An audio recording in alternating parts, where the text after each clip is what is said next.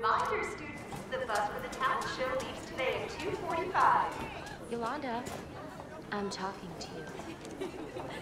Who painted that? Was it you? No. You should have never dated Henry once you knew that I liked him. You were a nobody. I am somebody, and I'm never gonna let you forget that. Even your own family knows what you really are. Slut.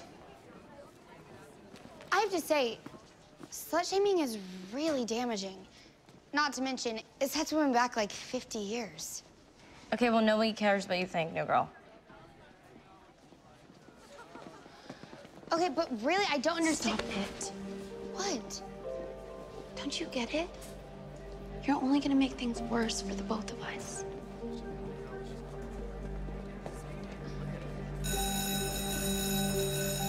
You might be asking yourself, when am I ever going to use proper and improper fractions? Well, the answer is a fraction of every day. Tough crowd. All right. So mathematicians use 3 categories to describe fractions: proper, improper, and mixed. Fractions that are greater than 0 but less than 1 are called You were the one that painted Yolanda's locker. proper fractions. Maybe.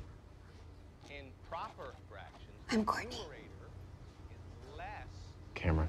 I know. I mean, I'm new here, so I'm trying to learn everyone's name. And since ours both started with C, it was easy to remember. Welcome to Blue Valley, Courtney. This is algebra, not the dating game.